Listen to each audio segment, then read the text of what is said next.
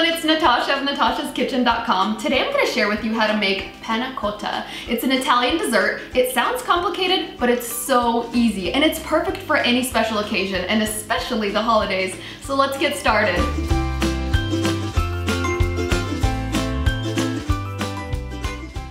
First things first, put 1 cup of whole milk into a medium saucepan and sprinkle the top with 1 packet of unflavored gelatin.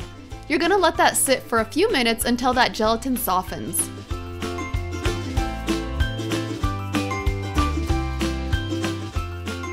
Now we're gonna put that over medium-low heat and stir it until the gelatin dissolves completely and your mixture is steaming. Make sure you don't boil the milk. Add in 2 cups of heavy whipping cream, half a cup plus a tablespoon of sugar, a splash of vanilla, and a pinch of salt. Keep stirring, stirring, stirring until it's steaming again, and then take it off the heat. You're gonna let that cool for about 5 minutes.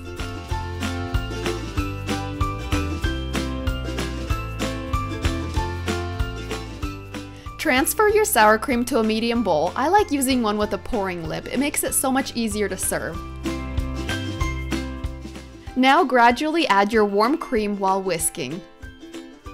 Also, I've found that if you let it rest for about 10 minutes, it helps to get rid of any bubbles that formed from whisking.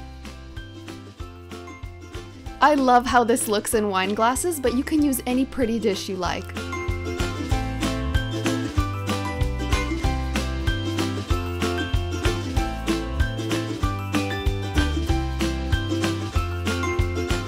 Refrigerate these for about 4 to 6 hours or until they're fully set.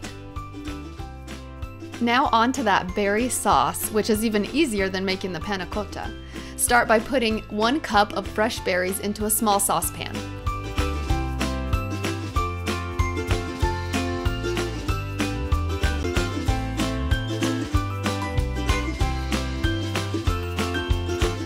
Stir in 3 tablespoons of sugar and half a tablespoon of lemon juice. Bring that to a low boil and continue cooking it for about 4 to 5 minutes or until it's syrupy.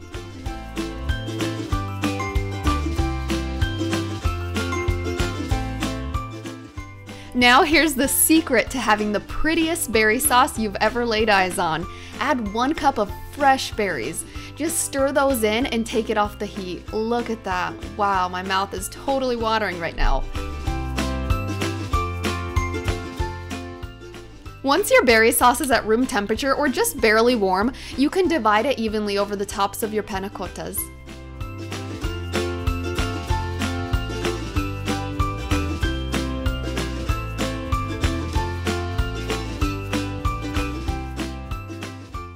Of course, you can add a little mint or basil leaf to fancy it up. I had so much fun making this, but honestly, I think I'm gonna have even more fun eating it. So let's do this taste test. Oh, I love this. Every bite is covered with this delicious syrup.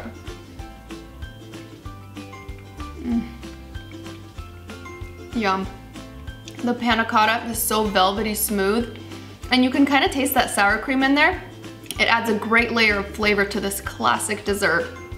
Wonderful. You can print the recipe with a link below. Please subscribe to my YouTube channel if you haven't already, and thanks for watching.